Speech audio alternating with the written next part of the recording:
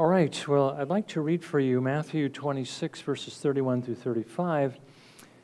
And, you know, it's interesting that I don't think Brooks actually used this passage, but I think it's a great example of what it is that he is teaching us this morning from this particular point, which again is, and the title, don't forget, is Satan's Lie, okay? Others may fall, but you won't, okay? That's Satan's lie.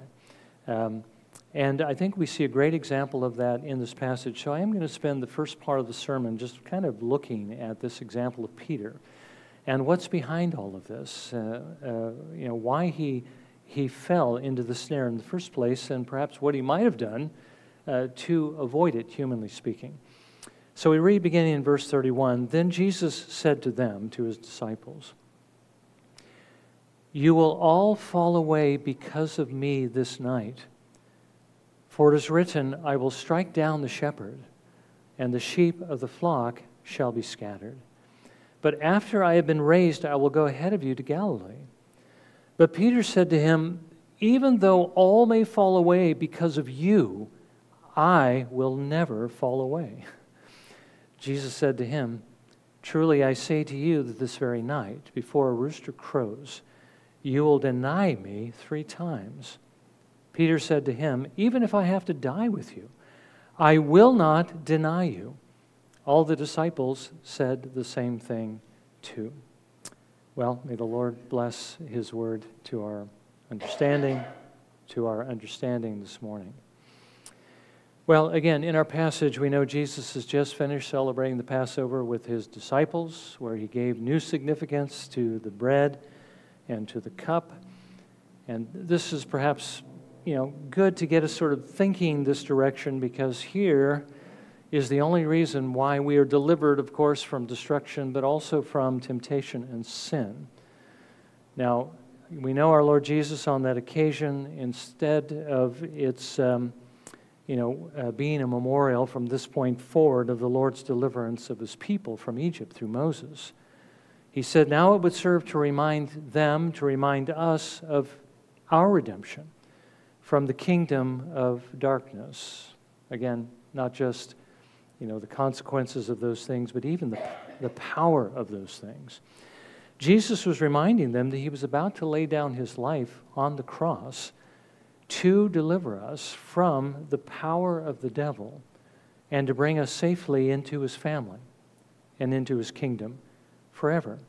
So here is a picture of our deliverance from the very things that we are considering this morning. Now, as Matthew goes on, he reminds us that after they finished singing a hymn, they went out to the Mount of Olives for prayer. But before they entered into the garden, Jesus gave them something to pray about. He told them that they would all fall away. Now, it's interesting that the Lord, 550 years earlier, predicted that this was going to happen when he said through Zechariah to the exiles who returned in 520 to rebuild the temple in Zechariah 13, verse 7. "Awake, O sword, against my shepherd, and against the man my associate, declares the Lord of hosts. Strike the shepherd, that the sheep may be scattered." Now, usually when you have a passage like this given by an Old Testament prophet, it has a reference to somebody, historically. But it appears as though, it almost like it appears randomly in what Zechariah is saying. And it turns out to be one of the clearest prophecies regarding the Messiah and what was going to happen to him. And Jesus was telling his disciples this was about to happen to them. Jesus was about to be struck down, by which he means he would be arrested, he'd be tried, he'd be condemned and crucified, and his sheep would be scattered. When the soldiers would come out to make this arrest, his disciples would run for their lives. In other words, they would fall away. Now, Peter, at this particular moment, who always, had the tendency to be the most outspoken and oftentimes, you might say, put his foot in his mouth, he objected. He said, "Though all may fall away because of you, I will never fall away." Now, Jesus went on to tell him not only that he would fall, but that before a rooster crowed, he would deny him 3 times. 3 times that he even knew him. Peter answered, "Even if I have to die with you, I will not deny you." Now, the rest of the disciples said the same thing. Now, this is what I want us to think about for a moment, this confidence that Peter had. Okay? Peter said, "Though all may fall, I will never fall. Even though they take away my life, or if they, if they threaten to kill me, or even if they do, I will never deny you." Now, the question is, where did that self-confidence that Peter had, where did it come from? Luke tells us in his gospel that Jesus had earlier said to Peter, "Simon, Simon, behold, Satan has demanded permission to sift you like wheat." Now, we know that he not only demanded this permission, but the Father had also granted it. Peter would be sifted. That is, he'd be tested. One commentator of the language says that perhaps a more accurate way of looking at this would be that he would be winnowed to separate the good from the bad. Another analogy is he would be thrown into the crucible, which would be heated up like gold, and the dross would rise to the surface. Satan was going to test him. He was going to tempt him. And the way that Satan began this sifting was by instilling in Peter, notice, a confidence that he would never fall away, that he would never deny him. Now, that confidence really led to 2 failures on Peter's part. First of all, because he was so self-assured, he didn't look to the Lord for the strength to resist that sin. He was looking to himself and to his own resources. And secondly, and this is perhaps, well, they're both important, but he didn't stay far enough away from the temptation that the devil would provide to cause him to fall. Because what did Peter do after all the disciples ran? By the way, that was his first failure. He had already fallen away from the Lord. Well, after Jesus was arrested, Peter followed him at a distance, and he entered into the courtyard of the house where Jesus was put on trial, and it was here that the devil would tempt him 3 times, with the result that Peter would fail 3 times. In other words, Peter placed himself in a place where he would be tempted to deny Jesus, even though he was warned ahead of time. But it was because Satan gave him the confidence that he would not fall, even if his life was at stake. And yet, in the face of 3 bystanders, Peter denied that he even knew Jesus 3 times. So here's a good example of the 7th lie the devil will use to get us to fall into sin. Others might not be able to resist the temptation, but you can. You're strong. You're spiritually able. Or perhaps another way of putting this is, you're safe. So even if you get near to it, even if you fall into it, you'll be fine. Okay, well, we know that that is not true. So Satan wants to convince us that we're spiritually strong. So strong that we don't have to be as concerned as others about temptations. We can get close to the fire, but not be burned. We can draw near to the edge, as it were, but not fall in. So Brooks writes this in his description of this particular lie. Satan says this: "You may walk by the harlot's door, but you won't go into the harlot's bed. You may sit and sup with the drunkard, but you won't be drunk with the drunkard. You may look upon Bathsheba's beauty, and you may play and toy with Delilah, but you won't commit wickedness with the one or the other. You may with Achan handle the golden wedge, but you won't steal the golden wedge." Now, Satan knows what Solomon wrote is true. Pride goes before destruction, and a haughty spirit before stumbling. And so Satan works to build up our confidence, to make us prideful in ourselves so that we take our eyes off the Lord and His warnings, and we get too close to the temptations to do the things that are wrong. Okay, and we've already seen what happened in the case of Peter. And don't begin to think, as Brooks is telling us, that we're any better than Peter. So we need to know how to fortify ourselves against this. So what does Brooks counsel us to do? Well, first of all, and this is really going to be his main argument, that we need to take seriously what Paul tells us in 1 Corinthians 5:22. Abstain from every form of evil. And we're going to unpack that in just a moment. But he means by that we need to keep ourselves free from every form, from every appearance of evil. Now, that particular statement can be understood in two different ways, and I think we often understand it in the first way, and we don't really pay attention to the second. So let me give you the first of all. First, what this means is that we should never appear to anyone else as though we are involved in anything sinful.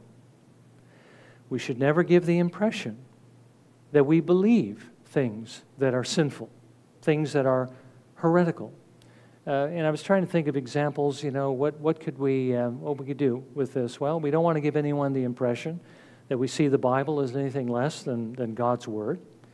We don't want to give the impression to anyone that we see Jesus as anything else than the God-man and not simply as a good teacher, as liberals believe, a good moral teacher.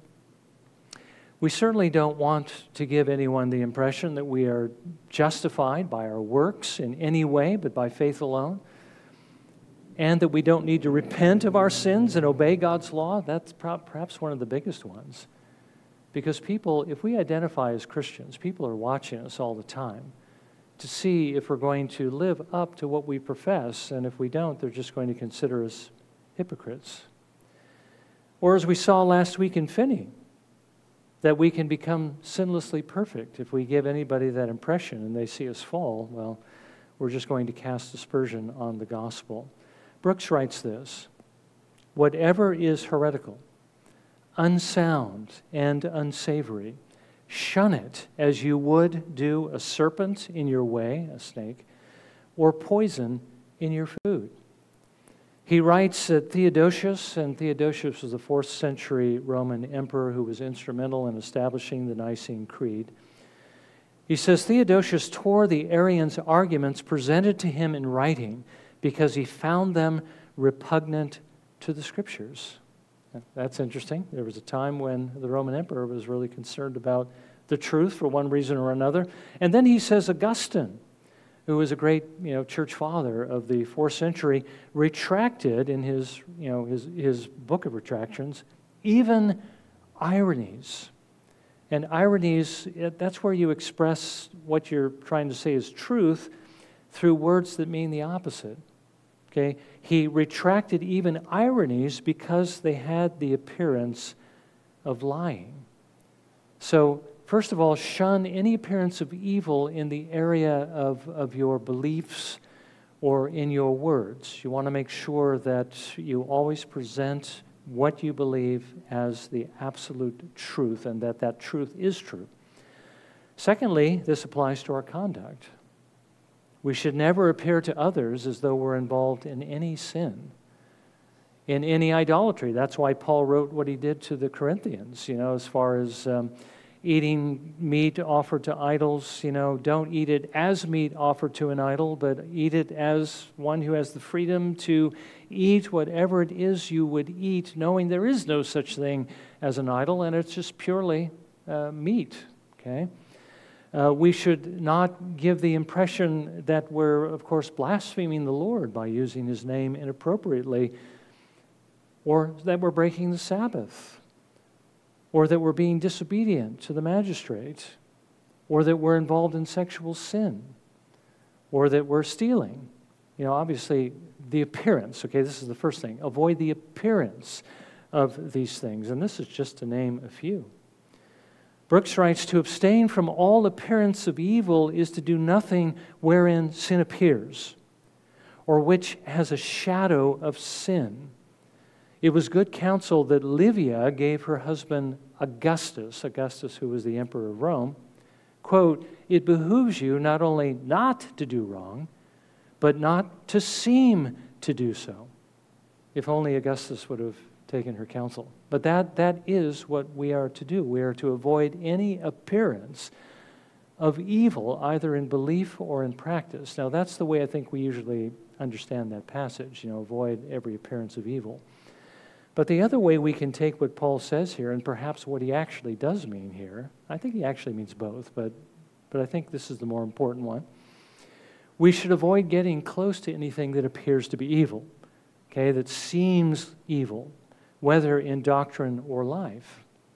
And again, think of all those examples I've already mentioned as far as embracing heretical beliefs, things that can destroy your soul, or doing things that we know are contrary to the law of God, things that are unloving and ungracious and actually hateful. Brooks says the closer we get to it, the closer we get to anything that even appears to be evil, the more likely we will be to fall into it. Brooks writes this, to venture upon the occasion of sin and then to pray, lead us not into temptation, is all one as to thrust your finger into the fire and then to pray that it might not be burnt. He also writes in Proverbs 4:14 and 15, you have another command of Solomon. Do not enter the path of the wicked, and do not proceed in the way of evil men. Avoid it. Do not pass by it. Turn away from it and pass on. Now, he says this, this triple gradation of Solomon shows with a great emphasis how necessary it is for men to flee from all appearance of sin, as the seaman shuns rocks and shelves, and as men shun those who have the plague sores running upon them. I think those illustrations, they're quite stark, picturesque, right? If you're the captain of a ship, you're going to want to avoid the shoals, the shelves. And if you're walking on land, if you see somebody with oozing sores, you're going to avoid them. But that's the way we should stay away from sin, okay? Now, he says this especially applies to the company that we keep. Friendship with wicked consorts is one of the strongest chains of hell and binds us to a participation in both their sin and their punishment. One thing I think that's true about the Puritans is they don't mess around. They say things as pointedly, as frankly, as strongly as they can, and you know what? He's not exaggerating. And what he is saying, just the criticism was leveled against Jonathan Edwards that he really tried to build up hell to be worse than it was. But there's no way that Jonathan Edwards could actually express hell as any worse than it is. As a matter of fact, he came far short of what it's really like. And if we really understood the importance of these truths, then we would see that Brooks is understating what he is saying. We need to avoid sin.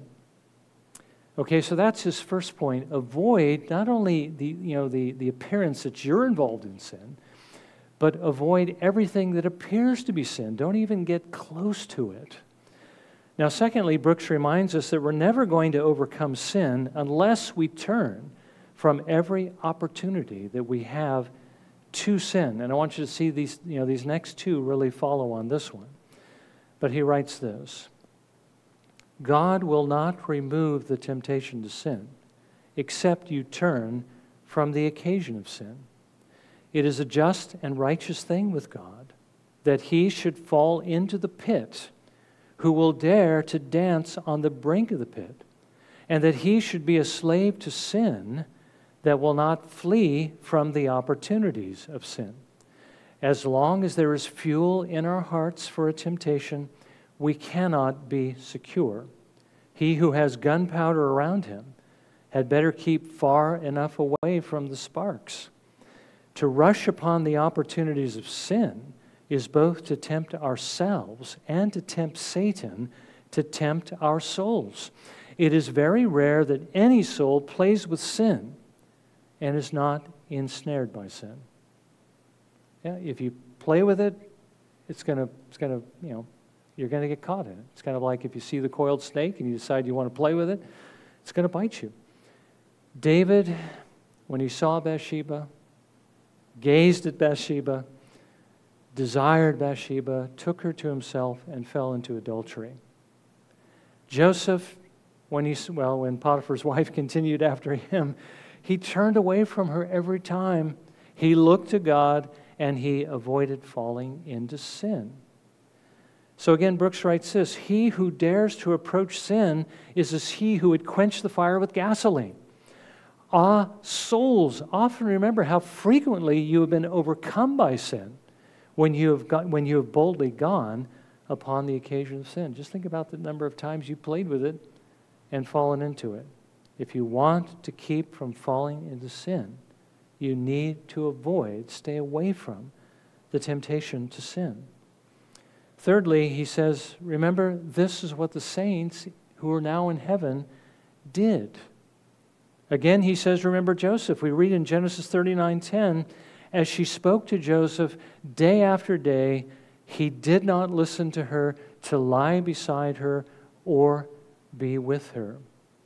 Brooks writes, in this one temptation you may see his fortitude, strength, his justice, how unjust it is, to be with her, temperance and prudence or wisdom in that he shuns the occasion, for he would not so much as be with her.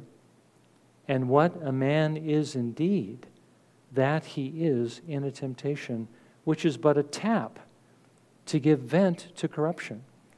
He's saying, a temptation is just simply a nudge to basically let your sin go out in the direction of that temptation, and sometimes that's all it takes. So he's reminding us that what we are under temptation is what we are in fact. Now he writes this: the devil knows that corrupt nature has a seed plot for all sin. He knows that those that really don't know the Lord, that they're like soil which is ready to receive seed that's going to burst forth in different types of sin. He says, which being drawn forth and watered by some sinful occasion is soon set working to the producing of death and destruction. God will not remove the temptation until we remove the occasion to temptation. I think he draws that analogy from the author to the Hebrews. He talks about the land or the soil that receives the rain and produces all this thorns and thistles, and there's another one that produces good fruit. Well, the corrupt heart is the one that produces all these fruits of wickedness, but the gracious heart is the one that produces these fruits of righteousness. Well, we need to make sure that we are producing the fruits of righteousness. He writes this: the shunning the occasions of sin renders a man most like the godliness of men. A soul eminently gracious dares not come near the temptation, as Job said, I have made a covenant with my eyes. How then could I gaze at a virgin? Instead of gazing at the temptation, what he says is we should be looking toward God. It is best and safest to have the eye always fixed upon the highest and noblest objects, as David writes. I forget which psalm, might be Psalm 26. I will go about your altar, O Lord, that I may proclaim with a voice of thanksgiving and declare all your wonders. O Lord, I love the habitation of your house and the place where your glory dwells. The highest and choicest examples are to some, and should be to all, very quickening and provoking. And oh, that the examples of those worthy saints, David, Joseph, and Job, might prevail with all your souls to shun and avoid the occasions of sin. Everyone should strive to be like them in grace, that desire to be equal with them in glory. He who shoots at the sun, though he be far short, will shoot higher than he who aims at a bush. It is best, and it speaks out much of Christ within, to eye the highest and the worthiest examples. So he says, look at these examples. Who's your favorite character in the Bible, the most godly person you can think of? Who's your hero from church history? Those that you admire for their godliness and their zeal for the Lord. He says, aim for that. Don't aim lower than that, because the higher you aim, the higher you're going to attain. So we need to look to these examples and try to be provoked by them to pursue the same thing. And then finally he says this: avoiding opportunities to sin is an evidence of grace. Again, Brooks writes this, that a man is indeed what he is in temptation. He reminds us that temptations are sent to test us. And you know, when the Lord sends a temptation to test us, He's not doing that to show Him what we are, because He already knows. Rather, He sends the temptation to show us what we are, okay? And again, this is what Brooks writes, that a man is indeed what he is in temptation. And when sinful occasions present themselves before the soul, this speaks out both the truth and the strength of grace. When we, with Lot, can be chaste in Sodom, and with Timothy, can live temperate in Asia among the luxurious Ephesians, and with Job can walk uprightly in the land of Uz, where the people were profane in their lives and superstitious in their worship, and with Daniel can be holy in Babylon, and with Abraham righteous in Chaldea, etc. Many a wicked man is full of corruption, but doesn't show it because he lacks opportunity. But that man is surely godly, who in his behavior will not be bad, though tempted by opportunities to sin. Now, we do need to understand that Brooks is not saying here that a person who is truly gracious never sins, okay? But what he is saying is that if we have God's grace, we will practice righteousness. That'll be the character of our lives. We will be imperfect, but we will be moving in the right direction. It won't just be that every once in a while we do the right thing. We'll be doing the right thing most of the time. Every once in a while we're going to be falling, and of course imperfect all the time, but I think you get the point. Our lives will not be characterized by sin, but faithfulness to the Lord, because we really love Him. And so what Brooks is saying is, when Satan tries to get you to sin, by convincing you that you can play with the bait, so to speak, play with the temptation without falling, that you're stronger, you're better than others. Remember this, what Paul writes in 1 Thessalonians 5:22. He says, abstain, avoid, keep away from every form of evil. Secondly, that you need to turn from the opportunities that Satan presents you to sin if you are ever to overcome it. You can't keep playing with it. Thirdly, that this is what the saints who are now in heaven did. Again, just think Joseph. Don't think David and Bathsheba, That is not an example to follow. The example Joseph gave us is the one to follow, really the example of Christ. And then finally, remember that avoiding temptation is an evidence that you really do love the Lord, that you really do belong to Him. Well, may the Lord, again, give us grace to pursue these things because they're the right thing to do. Well, let's bow for a moment of prayer. As we do, let's also prepare to come to the table, remembering again that our Lord Jesus Christ, according to the author to the Hebrews, resisted sin even to the point of shedding blood on the cross. That is what we are to shoot for, sinless perfection, though we will fall short.